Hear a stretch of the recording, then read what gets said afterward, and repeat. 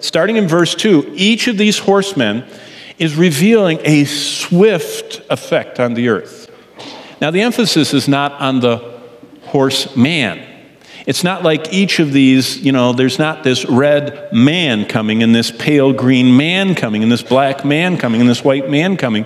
It's the horse and the rider was a picture of this rapid sweep through the earth. And each of these horsemen symbolizes and communicates this unleashing across the world of something. So verse 2, the white horse is the rapid spread of a false, temporary, deceptive peace. You say, how do you know that?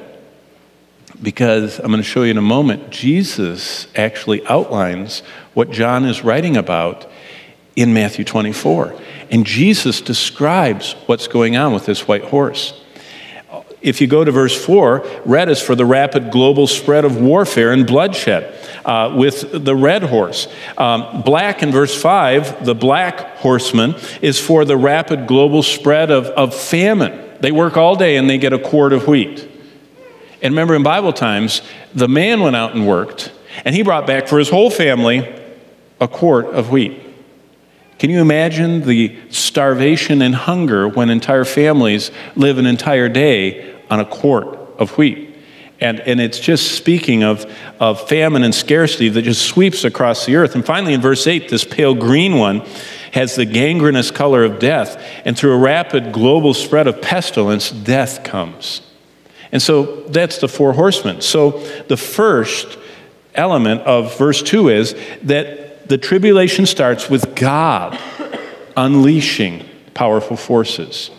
So, second, God says that global deception comes first. Look what it says in verse 2. After John looked and beheld these four horsemen, it says the first one in verse 2 is a white horse. Global deception comes first. Now you say, white deception. Yeah. Remember, think in terms of the Bible. Paul said in 2 Corinthians 11 and verse 14, Satan can transform himself to appear as an angel of light. To say, Satan can transform himself to appear as an angel of light, rather than the angel of darkness he really is. So white is not always a citing of something pure or something holy in the Bible. It can also be a symbol of deception, or here of deceptive global peace. And it's temporary and it's false. And most conservative Bible teachers over the centuries have taken this first horseman as a symbol of the rapid spread of global peace. That finally, Jesus, who came as the Prince of Peace, remember, he was supposed to be the wonderful Counselor, Mighty God, Everlasting Father, and Prince of Peace.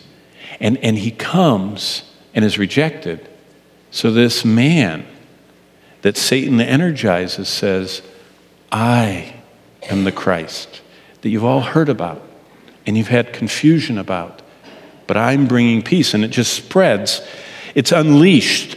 It's called forth by God, this peace, to launch the tribulation. And God says global peace is what mankind has always wanted, so God gives them what they want. And through a series of deceivers, the chiefest of whom becomes the Antichrist. You say, becomes the Antichrist? Yes. Did you know Satan has always had a man in the wings to be the Antichrist? You realize the Antichrist is not a super person of themselves. It's the power of the mightiest being God ever created completely working through them. It's the first time God's going to allow Satan to channel his incredible power directly through a human. And this person can be one of the most insignificant. People all over the world are wondering what the Antichrist looks like, and is he kind of like an Ivy Leaguer and a Mensa scholar, and he's going to win all these awards in elocution. He's probably a dodo is what he is, because all it takes is a body that Satan can speak through.